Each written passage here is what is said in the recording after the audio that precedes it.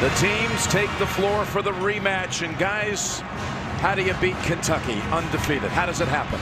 Wisconsin's best players have to be at their best, attacking, setting the tone, spacing the floor, and the complementary players have to knock down open shots when they come.